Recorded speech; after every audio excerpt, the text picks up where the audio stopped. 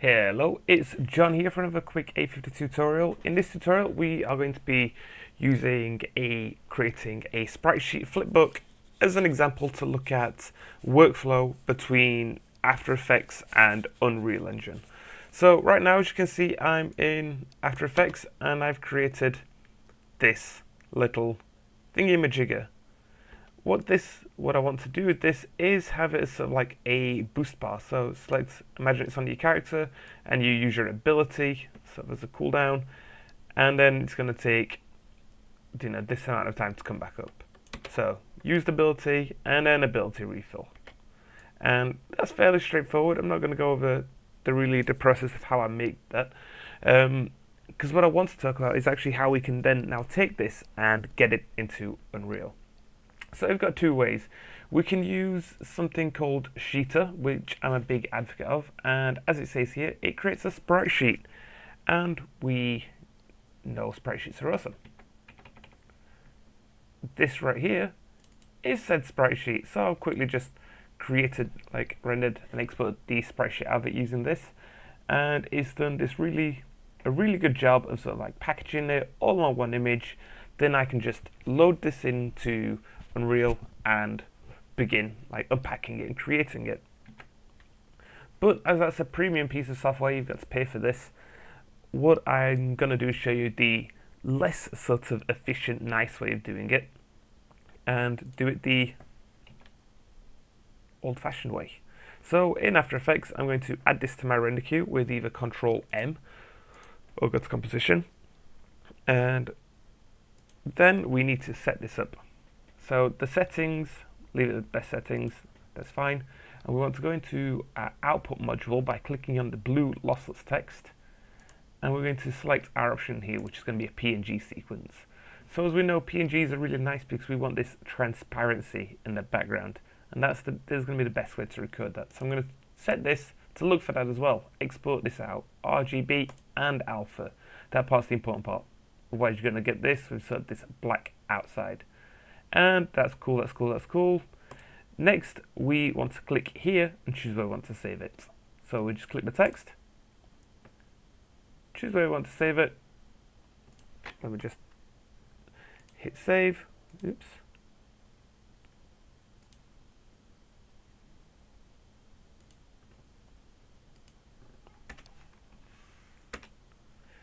Once we've chosen where we want to save it, we can hit render. And it makes a beautiful, satisfying sound to let us know that that's ready.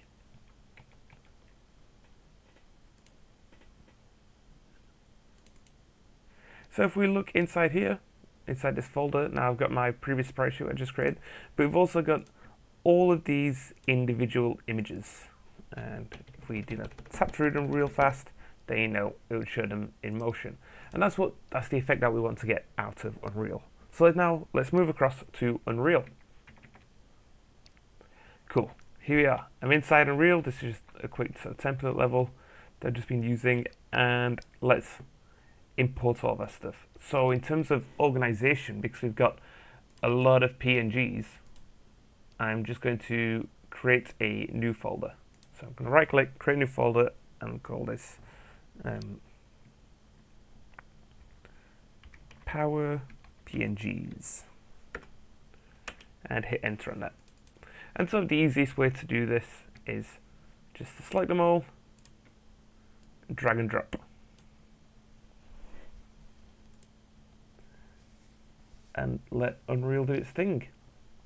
So now as you can see, we've brought in all of these and it thinks of them as textures. We don't want them as textures because we're not going to be creating material out of them. We want them as sprites. So if you right click while they're all selected and say create sprites, it will create all the sprites. And now we've got all these sprites, we're going to right click again and we're going to say create flipbook. And this right here, I'll just leave the name as default, is our flipbook. Awesome. Now while we're in here, probably should have gone over this while we're in After Effects, quick point to note, the frame playback speed is at 15 frames per second. Now if I go back into After Effects and go back to my project and hit Control K, I've set my playback speed, my frame rate to 15.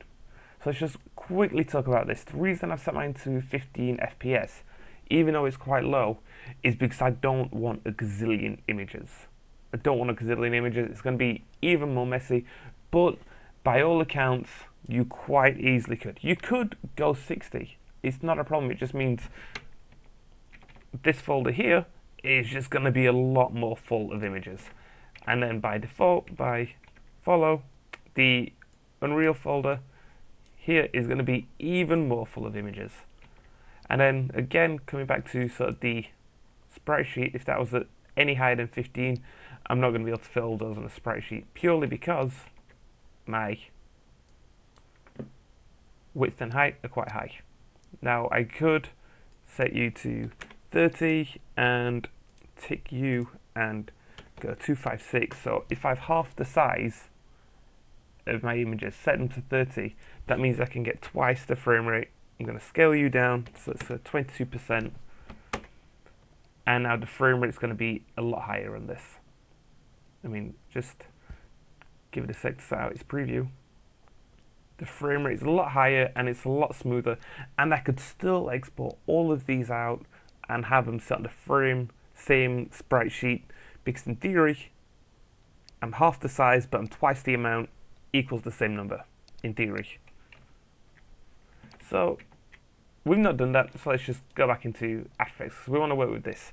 And the reason at 512, it means I'm still maintaining a bit of quality and detail. Now, obviously, the smaller you go, the more sprites you can have, but the more hassle you're going to have as well.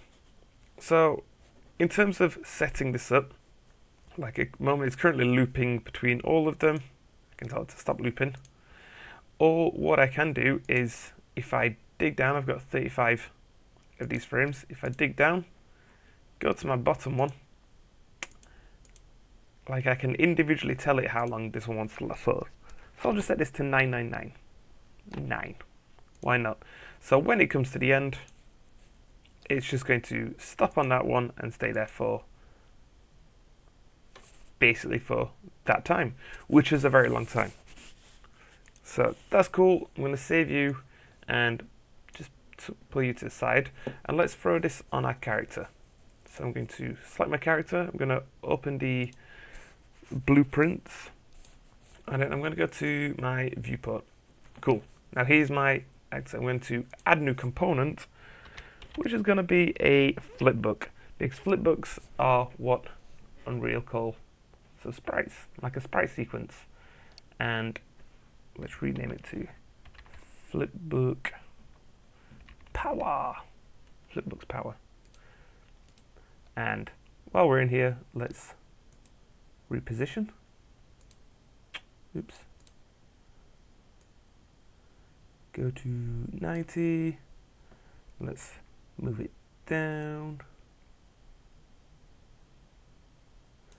And let's scale it down too. Cool. That'll do for now. And we've got our options on here. And let's just make sure that we've got no collision on, because we don't want this to collide with anything. Our playback speed and everything should be fine.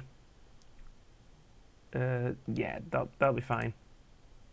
Let's go to our event graph, and I'm going to throw this on my jump. So this is just all the default stuff, added, but apart from added the sound on there. And once this is done, I can pull my flipbook from there, or I could just right click and type in play from start. And now what this is going to do is every time I press play, it's going to play from the start. And we've put the final frame to basically last for 9999. But another sort of way we can fail safe, we can check that, is we can just type in stop flipbook. You know what? Let me just delete you for the sake of being clean and organized and tidy. Put you there. We've got that. That's obviously going to stop it straight away. That's going to be an issue. Let's delay it. And in After Effects, how long was my thing. Just over 2 seconds, so 2.1. Awesome possum. Alright, move you out of the way, and let's press play. Awesome, so as you can see, it sort of stopped, and it's cool. I should raise it because it's clipping with the floor a little bit. But if I jump, there we go, I've got this visual cooldown now.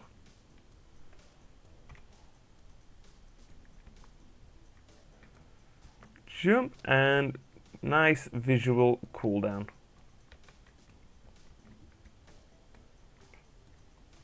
You know what would have probably been even nicer? If where the white is underneath, if I said that it's transparent instead of white. And then you could have seen through it. That would have been really good. And you know, even potentially like decaling that onto the floor. But no, that's cool. So what we've done is we've taken the flipbook and we've put that on our character. Probably not in the prettiest looking way ever. You know, we could potentially have it smaller on above its head, like as a billboard. But yes, we've taken our character as a simple sort of workflow from After Effects to Unreal, and yeah, there we go, we've done that. Like I say, you could, and I would probably recommend using the sprite sheet creator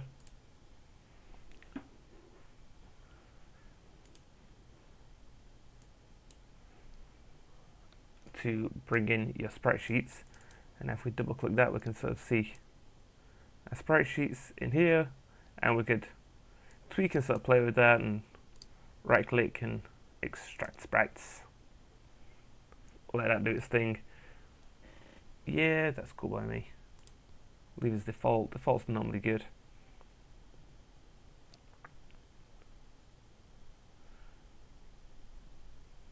And there you go, we've created all of our sprites, and it's just sort of a cleaner, more efficient way of doing things. I'll just delete those, we're not using them. It's a quicker, cleaner, more efficient way of using that instead of having what we've got, which is just a folder full of textures and then a folder full of sprites. And it means if you're sort of good in After Effects and organized in After Effects, it means, like I say, you can trade off the size for the frame rate and have it all on one image, whereas this folder's sort of really messy now. I'm like hesitant to come into there and organize that. But there you go, that's sort of a quick sort of basic workflow process moving between After Effects and Unreal with your effects. So I hope you have found that useful, and if you have, as usual, please like, subscribe, comment. You know, if you're really feeling generous, we've even got a Patreon you can go check out. And thanks for viewing this, guys.